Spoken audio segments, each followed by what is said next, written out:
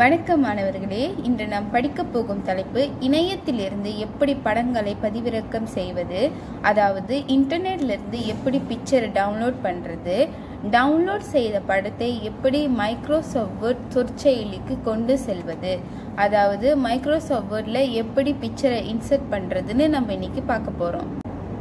First நம்ம இன்டர்நெட்லேருந்து எப்படி பிக்சர்ஸை download பண்ணலான்னு பார்க்கலாம். அதுக்கு நான் ஃபர்ஸ்ட் கூகுள் க்ரோம் சர்ச் இன்ஜினை ஓப்பன் பண்ணுறேன். கூகுள் க்ரோம் சர்ச் இன்ஜின் டெஸ்க்டாப்பில் இருக்குது. பொதுவாக இது போன்ற சர்ச் இன்ஜின்லாம் டெஸ்க்டாப்பில் தான் இருக்கும். சர்ச் இன்ஜின்னா என்னது? தமிழில் தேடுபொறி சொல்லுவாங்க. தேடுபொறி என்பது ஒரு வலைப்பக்கம். இந்த வலைப்பக்கம் தேடுவதற்காக பயன்படுத்தப்படுகிறது. எடுத்துக்காட்டு அகராதி. நமக்கு தெரியாத சொற்களை அகராதியில் எப்படி தேடி தெரிந்து கொள்கிறோமோ அதை போல் இணையத்தில் இருக்கும் தகவல்களை தேடுவதற்கு தேடுபொறியை பயன்படுத்த வேண்டும். இந்த சர்ச் இன்ஜினில் வந்துட்டு நிறைய டைப் இருக்கு. Google Chrome, DuckDuckGo, Mozilla Firefox இப்படின்னு நிறைய சர்ச் இன்ஜின் இருக்கு. இன்னைக்கு இந்த கணினியில நம்ம கூகுள் க்ரோம் சர்ச் இன்ஜினை யூஸ் பண்ணி பிக்சர்ஸை தேட போறோம். ஃபர்ஸ்ட் நான் கூகுள் க்ரோம் தேடுபொறி மேலே மவுஸ் குறியை வச்சு லெஃப்ட் பட்டன் கிளிக் பண்ணுறேன் இந்த தேடுபொறியை ஓப்பன் பண்ணுறதுக்கு. ஓகே, ஓப்பன் பண்ணியாச்சு. இப்போ பாருங்க, ஓப்பன் பண்ணிட்டோன்னே நம்மளுக்கு கூகுள் க்ரோம் பேஜ் இப்படி தான் இருக்கும். இந்த பகுதி இருக்குல்ல, சர்ச் கூகுள் ஆர் டைப் அ URL, இதுதான் search engine.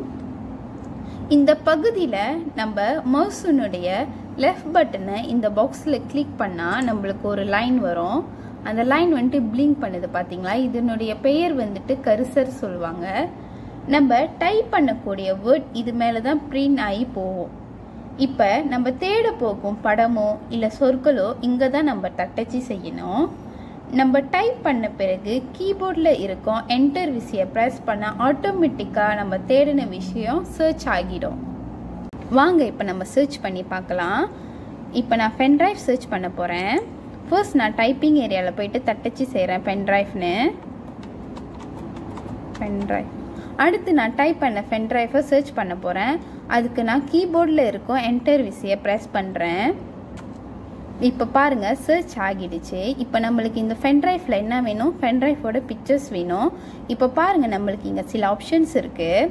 All, image, shopping, maps, videos, ஆல்னால் வந்துட்டு இந்த பென்ட்ரைவ் சம்மந்தப்பட்ட விவரங்கள் வேணும்னா இந்த பேஜில் இருக்கும். இமேஜ், பென்ட்ரைவோட பிக்சர்ஸ் வேணும்னா இந்த ஆப்ஷனை நீங்கள் செலெக்ஷன் பண்ணலாம்.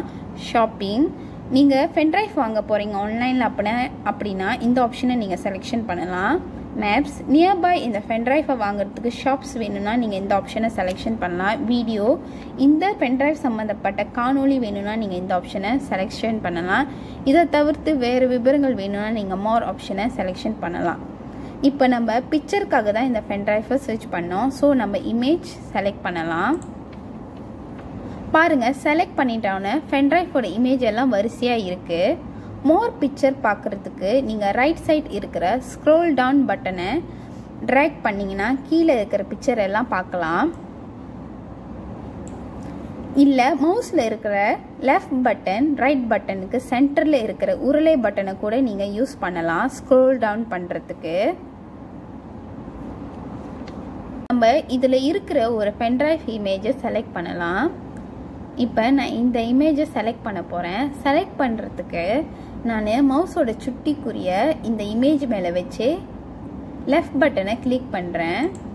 பாருங்கள், கிளிக் பண்ணோன்னு நம்மளுக்கு ரைட் சைடு ஒரு பெரிய வியூவில் வந்துருச்சு. அடுத்து சேவ் பண்ணுறதுக்கு நான் மவுஸ்க்குரிய இந்த இமேஜ் மேலே வச்சு ரைட் பட்டனை கிளிக் பண்ணுறேன்.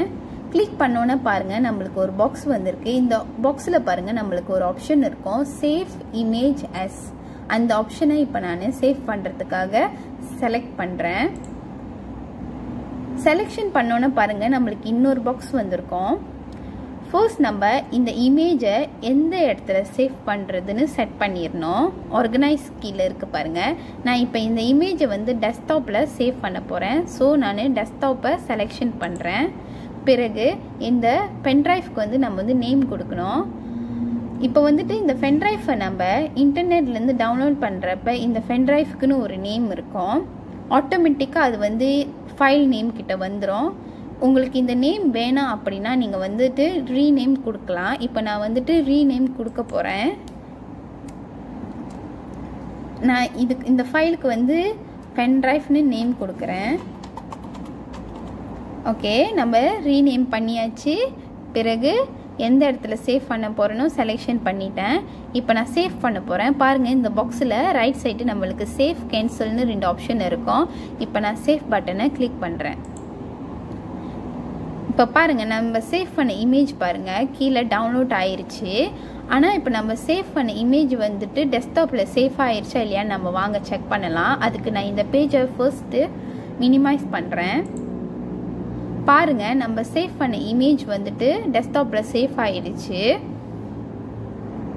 இப்போ நம்ம சேவ் பண்ண இந்த பென்ட்ரைவ் இமேஜை எப்படி மைக்ரோசாஃப்ட் வேர்டில் இன்சர்ட் பண்ணலான்னு பார்க்கலாம். ஃபர்ஸ்ட் நான் மைக்ரோசாஃப்ட் வேர்டை ஓப்பன் பண்ணுறேன். அடுத்து நான் இன்சர்ட் பட்டனை செலெக்ஷன் பண்ணுறேன். இந்த இன்சர்ட் பட்டனில் ஏற்கனவே நம்ம டேபிள் ஆப்ஷனை பார்த்தாச்சு. இன்றைக்கி பிக்சர் ஆப்ஷனை பார்க்க போகிறோம். இந்த பிக்சர் ஆப்ஷனில் நம்ம என்ன செய்யலாம்னா, இந்த கணினியில் இருக்கிற இமேஜை நம்ம இந்த மைக்ரோசாஃப்ட் வேர்டுக்கு கொண்டுட்டு வரலாம். வாங்க எப்படி இன்சர்ட் பண்ணலான்னு பார்க்கலாம். இப்போ இந்த பிக்சர் ஆப்ஷன் மேலே சுட்டிக்குறியை வச்சு மவுஸில் லெஃப்ட் பட்டனை கிளிக் பண்ணணும். பாருங்கள், கிளிக் பண்ணோன்னே நம்மளுக்கு ஒரு பாக்ஸ் வரும். இந்த பாக்ஸில் வந்துட்டு ஃபர்ஸ்ட் நீங்கள் எந்த இடத்துலேருந்து பிக்சர்ஸ் எடுக்க போகிறீங்கன்னு கேட்கும். நம்ம வந்து பென்ட்ரைவ் இமேஜை எந்த இடத்துல சேவ் பண்ணியிருந்தோம், டெஸ்க்டாப்பில். இதுவே நீங்கள் வந்துட்டு லைப்ரரிஸில் சேவ் பண்ணியிருந்தீங்கன்னா, டாக்குமெண்ட்ஸில் சேவ் பண்ணியிருந்தீங்கன்னா, மியூசிக்கில் சேவ் பண்ணியிருந்தீங்கன்னா, பிக்சர்ஸில் சேவ் பண்ணியிருந்தீங்கன்னா, எந்த இடத்துல சேவ் பண்ணியிருந்தீங்களோ அதை வந்து செலெக்ஷன் கொடுத்துக்கலாம். இப்போ வந்து நான் டெஸ்க்டாப்பில் சேவ் பண்ணியிருந்தனால டெஸ்க்டாப்பை செலக்ட் பண்ணுறேன். செலக்ட் பண்ணிட்டோன்னு இங்கே பாருங்கள், நான் ஸ்க்ரோல் டவுன் பட்டனை வந்துட்டு ட்ராக் பண்ணுறேன் கீழே. இப்போ பாருங்கள், நான் சேவ் பண்ண பென்ட்ரைவ் இமேஜ் வந்துட்டு இங்கே ஷோ பண்ணுது, காமிக்குது. இப்போ இந்த இமேஜை வந்து நான் கிளிக் பண்ணுறேன். மவுஸில் லெஃப்ட் பட்டன் அது மேலே வச்சு கிளிக் பண்ணுறேன். கிளிக் பண்ணோன்னு பாருங்கள், இந்த இமேஜை சுற்றி ப்ளூ கலரில் வந்திருக்கு. இதுக்கு அர்த்தம் வந்துட்டு இந்த பிக்சர் வந்து செலெக்ஷன் மூட்டில் இருக்குது. செலெக்ஷன் மூட்டுக்கு வந்ததுக்கப்புறம் நம்ம இங்கே பாருங்கள், இந்த பாக்ஸில் பாருங்கள் இன்சர்ட் கேன்சல்னு நம்மளுக்கு ரைட் சைடு கீழே 2 ஆப்ஷன் இருக்குது. இதில் வந்து நான் இன்சர்ட் பட்டனை கிளிக் பண்ணுறேன். பாருங்கள், இன்சர்ட் பட்டனை கிளிக் பண்ணோன்னே நம்ம செலக்ட் பண்ண இமேஜ் வந்துட்டு மைக்ரோசாஃப்ட் வேர்ட் ஒர்க்கிங் ஏரியாவுக்கு வந்துருச்சு. சரி மாணவர்களே, இன்னைக்கு நீங்கள் வீட்டில் என்ன செய்யணும்னா, இணையத்திலிருந்து COVID-19 அதாவது கொரோனா தொற்று நோய் சம்பந்தப்பட்ட படங்களை பதிவிறக்கம் செய்து அந்த படத்தை மைக்ரோசாஃப்ட் வேர்டில் இன்சர்ட் பண்ணி எனக்கு ஒரு புகைப்படம் எடுத்து அனுப்புங்க. நன்றி.